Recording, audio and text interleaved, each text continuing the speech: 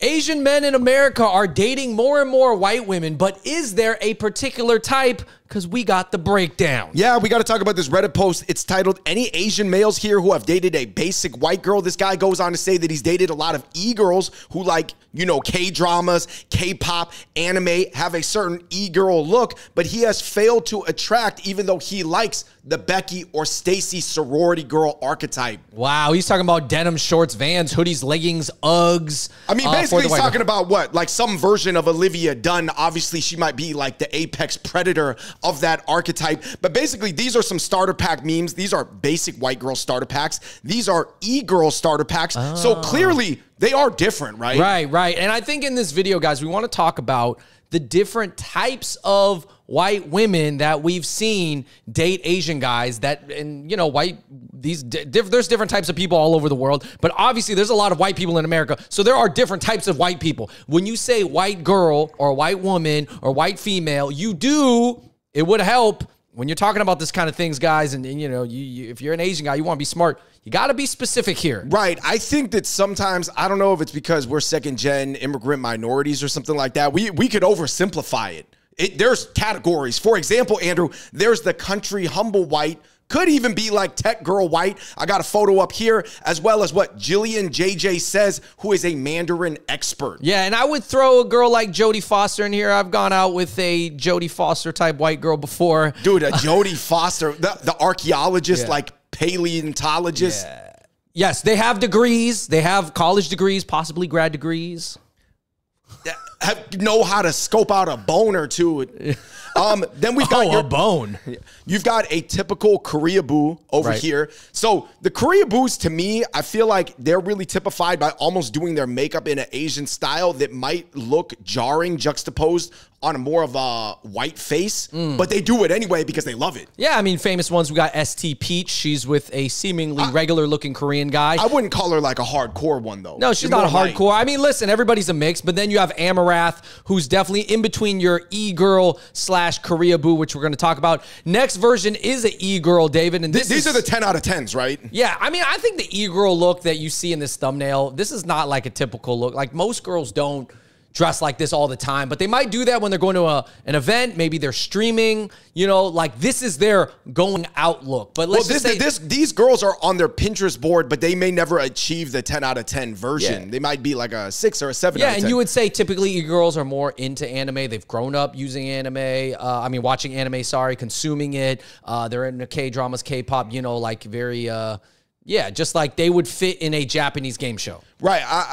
The e-girl is a relatively new archetype. I'd say, like, for sure it didn't pop up until, what, like 6-7 years ago? But, David, this next archetype is the one that the original poster was referring to, which we got the kind of University of Arizona sorority girl, basically usually blonde or dirty blonde, white girls, slightly tan skin. And the only girl that I know in media that has dated an Asian guy seriously is Abby Rao dating Rice Gum. Abby Rao is from Louisiana. She got that blonde sorority look. Right. She got that baddie look. I want to say Tim Chung's girl, too. Possibly. Okay. Yeah, but I would say that to me is a very Scottsdale, Arizona look, like you said. Like University of Texas or something like that. Like, they're not trying to hear you speak your mother tongue that much. Like, they know you're Asian, but they're like, okay, our life is not Asian. Like, don't make me all Asian, but like, yes, you're Asian. That's fine. We got the bookish brunette. I feel like this in New York City is the most common pairing I see with the Asian guys.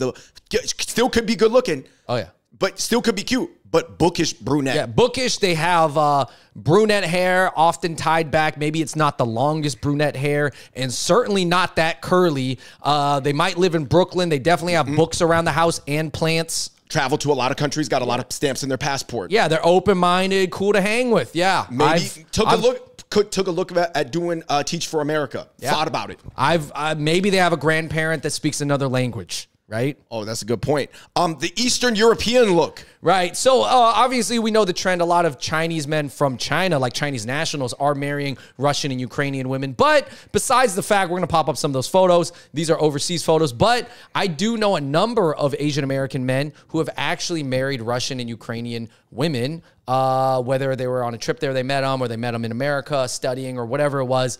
I know some other Asian American Polish. Men. Yes. Polish. Hungary.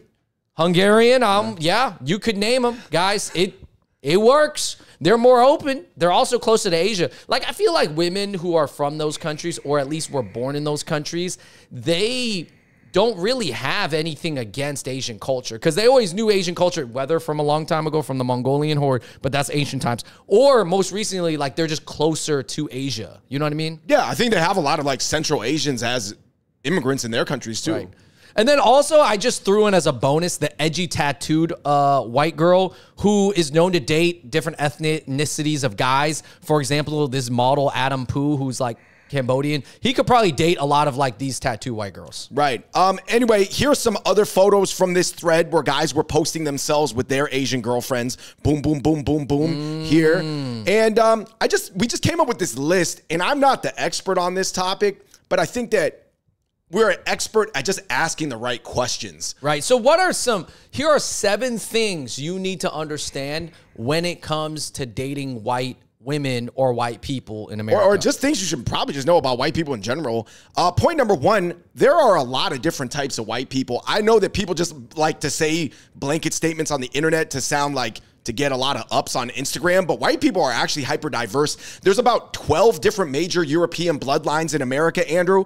American, English, German, French, Irish, Italian, Norwegian, Polish, Portuguese, Scottish, Finnish, Dutch. Those are just the major ones. There's other ones from Scandinavia and things like that. Oh, you want to know how there's different types of white people? You should get around a certain just singular group of a white person and then talk about other types of white people around them. And they got things to say. And especially on the East Coast, I met a guy who seemingly was white, but I guess he was half Italian, and it made sense because he was talking down on German people. And, well, he was joking about it, but it was funny. And I was like, oh, yeah. I was like, are you Italian? And he goes, yeah, I'm half Italian. I was if you ask your white bro about, like, hey, what do you think about the difference between Scottish and Irish people? They might have opinions on that, whereas an Asian would not. I do think white people on the East Coast are a little bit more old school and more tapped into the Euro heritage. Yeah, they're more into their European heritage, so they have more opinions about that. For example, Andrew, somebody like Joe Rogan literally looks Sicilian, but he more has said sort of jokingly that he identifies with his Irish side because he more identifies as like a firefighter, you know, good blue-collar civil service worker. Point number 2, Andrew. I think that there's so many white people in America and they identify with different archetypes in their community in terms of their own self-identity and how they relate to what it means to be white. For example, Andrew, there's people who identify as a conqueror. We came to America and we conquered it and we built this civilization. We did that. That would be Matt Walsh, Daniel Reed Crenshaw, Marjorie Green, to Meghan McCain. Like, these people are like, I'm a conqueror. Now, how does this transfer over to a white girl, for example, that is you're trying to date in college? She could be either raised like this, her parents could be like this, or date guys who are of the conqueror mindset. You would say, like, if a white woman comes from a super alpha white family where maybe some of her parents or her dad is somewhat racist, or they've said racial things around the house and they're rich, maybe less likely to date an Asian guy. Less likely. Not saying it hasn't happened, but less likely. I would say so for sure. Less likely probability-wise. Number 2, Andrew, there's a conqueror, but with compassion. So it's almost like, yeah, we conquered things, but we're nice now. So you mean maybe like white women from well-off families, but are like clearly Democrat families, like liberal families. Right. And like I said, like even David Pakman, if you look at his story, like he's from like a white European Jewish group that sort of like is considered the elite of a South American country. So he's very compassionate, but his people are still like the rich people of that country. David Brooks, I don't know, yeah, he's more conservative, but like Hillary Clinton, Nancy Pelosi, Susanna Gibson, Andrew, Jeannie Buss. Jeannie Buss got to fit in this category. Because she's like about being alpha and running things, but running things in a nice way. Kelly Ripa, I don't know. I don't even know her politics, but it just feels like it. Andrew, non-conqueror, but still alpha. There is a Russian conservative girl named Misha Petrov right now who is very alpha about being white, but she also says, by the way, my people who are Russian had nothing to do with slavery or any sort of terrible things that happened. So she's almost like alpha, but like in a non-conqueror way. And then, but I guess Russians were conquerors too, but just not of America. And then, of course, non-conqueror, but more neutral or quote-unquote beta about it. I guess a lot of Scandinavian people that we were raised with in Seattle are kind of like this. Yeah. I mean, I would say like From Danish women, Icelandic people, Norwegian, or maybe like blonde Eastern Europeans who have that look, but really don't fully identify with the Anglo-Saxon. And they don't identify as colonizers globally. Yep. They just stayed in Scandinavia. Yep. Point number 3, Andrew. There is a difference between a white person who is not exposed to things, and there's a difference between a white person who is simply just not open to things. And then I would also add on to that, there's a difference between people who are actually against Asians. So I think as far as like white people, or let's just say white women in this term, because this video is about dating white women, and that's the topic at hand. It's like you would want at least to meet a white woman who is not against Asians. If they're against Asians, forget it. Like, you know, but that's crazy. But if they're just not exposed, that's fine, because then maybe they just didn't grow up around any Asians, or they didn't have a good chance at meeting a formidable Asian man. You know what I mean? I don't think it's wrong necessarily if a white woman wants to go to Asian fusion spots that are more catered to English speakers, because that's just her entry point. Yeah. You know what I mean? Like, you can't, some of them want to go all the way in the deep end, though, 2 feet in. No, and you know, I would bring up Abby Rao again from Rice Gum's ex-girlfriend, who maybe, I'm pretty sure Rice Gum was probably the first Asian guy she ever dated, but he's also the richest and tallest and most famous guy she had dated up until now. She's in the influencer Hollywood circles. But I'm saying, coming from Louisiana, she probably just was not exposed to Asians. So then she meets this tall, well-off, cool Asian guy, and it's almost like, hey, now she knows that there's tall, cool, well-off Asian guys, and now she doesn't have a negative perception of Asians. Right. So I think it's pretty variable for white women, I'd say. You know what I noticed is a lot of Latina girls, they don't necessarily know a lot about Asian culture, but they're open to it. That's what I think. I agree. Point number 4, I think that how you physically look as an Asian dude impacts the type of white girl that you date, because I do think that white women are more oriented to like Western features, or to see, I don't want to say white features on a guy, but definitely guys who look like an Asian version of a white guy that they would date. Yeah, no. I mean, it makes sense. So visually, if the Asian guy has more Western features or appears to be more having that Western vibe, I'm saying I think it could be a look and a vibe. So, for example, Kevin Kreider, Daniel Wu, they look Western. Both those guys have been asked if they're mixed, even though they're full Asian. Yeah, these are full Asian guys who essentially are hot and look like can appeal to all different types of women. Right, but then there's a very Asian look that could be considered very good looking in the Asian world, but I think more of the e-girls or the Korea boos would like it, right? Right. These guys, Aaron Yu, and then there's this streamer here, I think he's Japanese, and he looks very Asian. Like, he's good looking and cute, you know, in that Asian way, though. Even to show you a personal example of myself, I have this picture here where I look more Asian-centric. Like, first of all, I'm not even saying that was the best haircut at the time, but I'm saying I look like I only date Asian women in this photo, right? You look like you might only speak an Asian language. Oh, my goodness. Yes. No, exactly, to be honest. And then this next photo that is more recent, where my vibe is just different. My haircut's different. I have some facial hair. You know, I'm showing some muscles. This is going to appeal more to a mass American audience and more white women than my previous Especially photo. if, I'm not saying you're holding a Pabst Blue Ribbon in your hand, but if you were, that'd be more points. Oh, it was a DC. It was a Diet Coke. I think it's even true for African Americans, because if you look at Michael B. Jordan, maybe some more Western features here, and then Adwele, they're both considered good-looking black men, but one is going to appeal more to white women because it looks like more, I don't know, more mixed with white or just more Western, right? Yeah. Point number 5, the decision that you might have to make if you date a white girl is, are you going to fit in with the white culture or bring her towards the Asian culture in your friends, assuming that you're one of the Asians that's more in the Asian world? What do you think about this? Because obviously this goes for dating any type of non-Asian girl, right? You could either enter her community's world. Let's say you date a Dominican girl. You go uptown. You could go hang out in that world, or you could bring her to your world. Yeah, I've seen different situations. I'm not going to say that every man pulls the woman more into their world, because first of all, the Asian guys I know who date white women in New York that have incorporated them into the Asian scene, I know them because if they're an Asian guy who went into the white scene, I probably don't even know them. You know what I mean? Which there is, but they're not even a friend of a friend. Yeah, they're not in my circles personally, you know? So I've seen white girls or white women or American women in our circles, in our exterior circles, but I do think that they're there mostly for the guy, and maybe even after they break up, they may or may not stay, but I really don't think it's a guarantee that they stay around the Asians afterwards. Right. Is Nobu or Hakkasan sort of like a middle space? Is that a compromise if you go to, you know, like the fusion spots? Because that's like, I would say Asian food, but it's like catered for Western. I'd say a lot of those white girls who date Asian guys that are part of the Asian circles, they're down for like Chinatown once a month or something. Like, you know, they still want to experience that. But you got to take them to the nice spot in Chinatown. I'm not taking them to the Asian hood. Maybe. You don't know. You don't date one. It depends, man. It depends. Yeah, it depends if we're talking about like a Obama's mom type or are we talking about more, you know. It depends on the type of.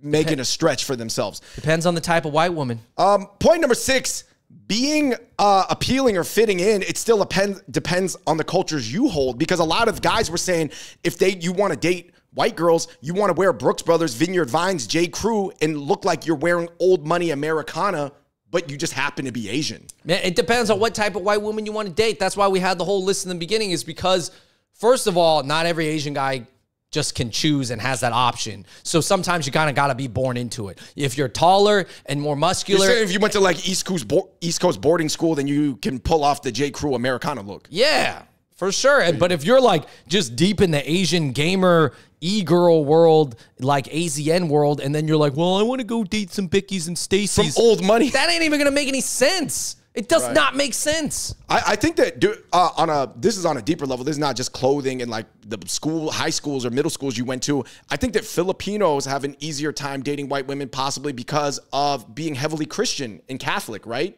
For example, like if you come from a very Buddhist, Taoist, atheist Asian background, that'll be at odds, and not just from a religious standpoint, because not everybody's like religiously tapped in like that, but just like consuming content, music, et cetera, et cetera. Yeah, I've seen, but also one point that I want to add on to my Filipino friends that have dated white women, I feel like if they're a Filipino dude that has like a really big family and always has like fun things that they do with their family, Pack like Google Calendar, like barbecues and stuff like that, that really adds to that girl's life. Like if that girl's family is not as well organized and doesn't have all those things, and she's incorporated into the Filipino family, then it's still fun for her. So having a fun family or just a fun social system, even if it's kind of Asian, still really benefits you as a guy. That allows you to bring in women into your system and have them enjoy it. But if you have less of a fun social system than her, then you will have to be incorporated into her system. Right, because it'll be clear that she has the better system. Yes. And girls love plans, man. You know how guys is OnlyFans? Girls are only plans. Point number 7, who really cares? Race doesn't really mean everything, but it does change some probabilities.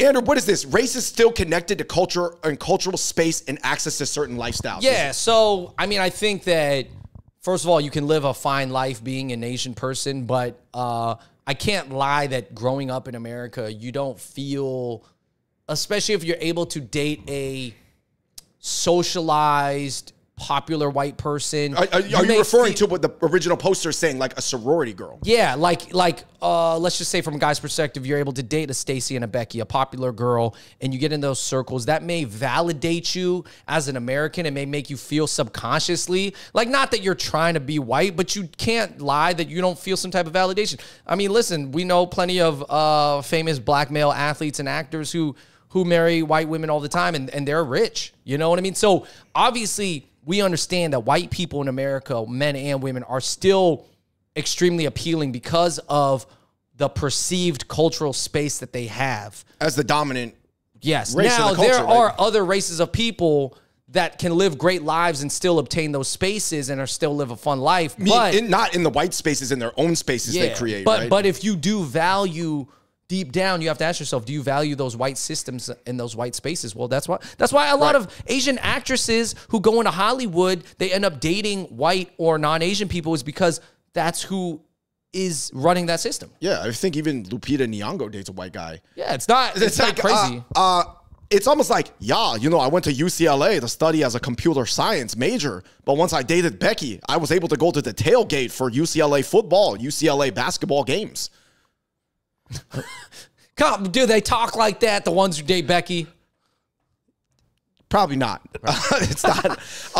Yeah, I just think that, you know, yeah, it is. I could see, I guess what I'm saying is like, who cares in the sense of like, do you want that? Yeah. Because if you want that, then that's a way to get it. In the Dating a white girl is a way to into that system in those worlds that you value or you want validation from or you want exposure to. But if you don't value it, then why make it such a big deal? In the words of our father, who cares?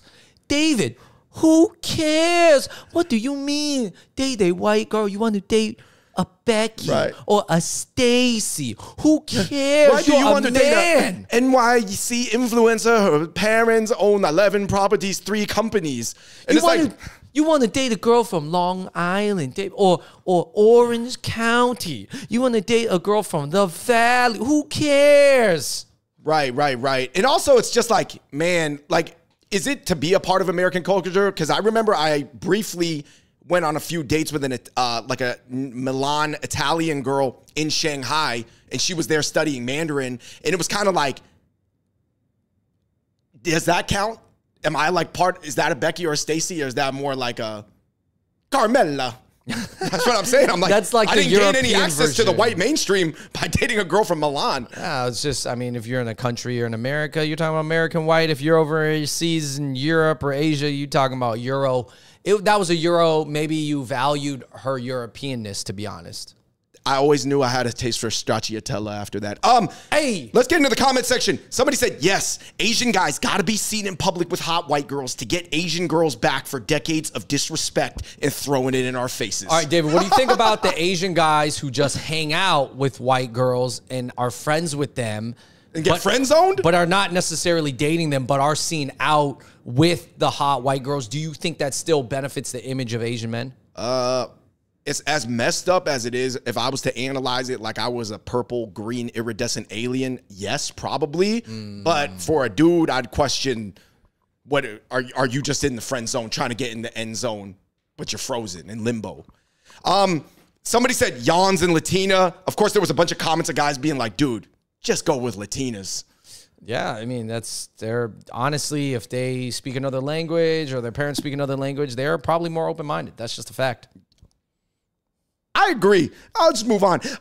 Euro women are open-minded, but they want to always try the version that's catered to them. Whereas my impression of white Americans is they don't actually like the food itself. They're all about the vibe. So basically, if you're dating a European girl or girl whose parents or grandparents are from Europe, she might want to go with you as an Asian guy to go try food. But for girls, white American girls, they're just looking for you to show them a really dope new vibe. Interesting. Yeah, I do think this. Listen, if you're an Asian guy and you got a cool vibe and you got things to offer and a fun life and an interesting life and you're American, I do think dating white women, especially in 2024, is totally available. Now, I do agree with that, though. European women are more into like culinary tastes than maybe even American white women. Yeah, I think so. I just think Americans are not that into food. Well, if you're a European immigrant yourself, you're probably more interested in trying new foods, you know, and you... usually the Eastern Europeans, they're more tapped into ancient Eastern history a little bit more. While I would say really in the West, in America, they don't give a F about Eastern history. Like, even if you got the Eastern history, don't even bring it up. Well, they don't even care about their own history. It's just about what you bring into the table at that moment and how that makes her feel. Right. This guy just said, you know, honestly, I think the biggest, there's a bunch of pros and cons, but the biggest pro is just feeling cooler for your status or ego boost. Hey, man, that's a real honest comment. That's an honest comment. I don't think that's how you should live your life into your later years, but honestly, that is a very honest comment. He said, as an Asian guy who showed up with a blonde chick who is a 7.5 out of 10, every guy at the bar was dapping me up all night. No, tell me why. I could totally, depending on the town it's in, I could totally imagine this happening. Who were the guys that were dapping on? Was it other white guys or was it like other ethnic guys? Maybe it could have been both. I don't know. Anyways, tell me why I could imagine though. I could imagine it going downside too, but more in the back in the days. It would have been more hostile. Listen, that's called a trophy, by the way. I believe that's the term, trophy. But yeah, I mean, good for you. Listen, man, if you could do it, sure, go and do it. Right. Ultimately, I'll say this, man. For sure, different archetypes of people are different.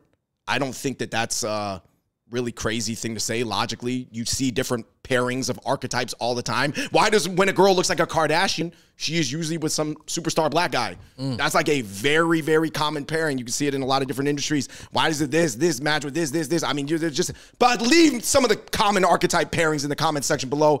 But I'll say this, man. If you are an Asian guy and you want something, you just got to think about what you can realistically pull off and embody. I wouldn't try to pull a 180, you know what I mean, and flip the other direction, but 90-degree angle shift, you know, something that's close to you, but a little bit over, shoot that gap if that's what you want. I wouldn't triangulate my whole self trying to get a type of girl like a Becky or a Stacy to date me, though. That seems like you're centering it too much and basing your whole life around something when that life, that other party is not basing their life around you. Yeah, it's kind of stupid to chase it. For sure. But I guess maybe some dudes feel like, well, if I chase the Beckys and I shoot for the moon and fall on the clouds, then I still get something. Right, I become really Americanized and all the American business people want to do business with me to make more money.